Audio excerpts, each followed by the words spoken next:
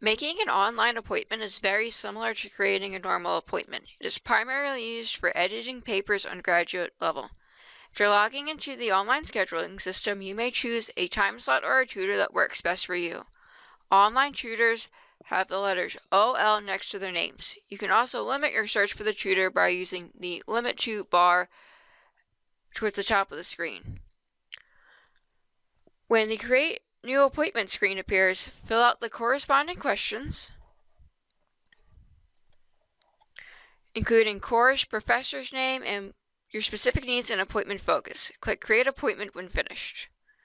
Instead of meeting the tutor in the tutoring center,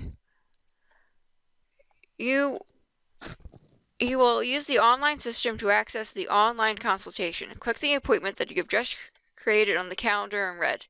Also, if a problem arises, this screen contains information to contact your online tutor. Select the words Start or Join Consultation.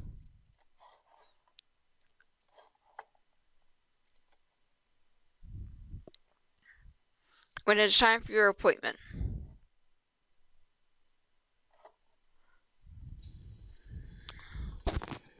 On the right side of the screen is a chat section. Here you can talk to the tutor about edits for your paper. Notice how you can type at the same time.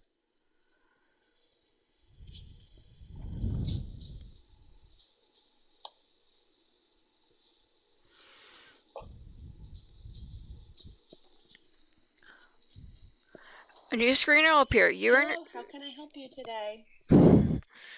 A new screen will appear. You and your tutor can both access this screen. When the icon in the far right corner has a 2 in it, both parties are viewing the screen. Another way to communicate is through video chat by clicking the camera icon towards the top. The large text is the center of the screen is where your paper is inserted. To insert, choose the icon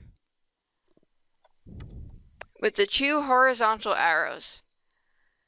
Select Choose File and the document should show you would like to review. After the tutor edits your paper, you can save the document by choosing the same icon but the horizontal arrows under Export Current As.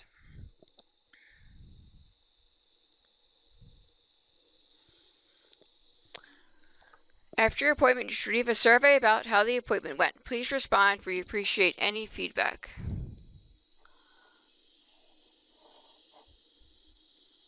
So this is how you would import or export your file, and then how you would download it at the end of the appointment.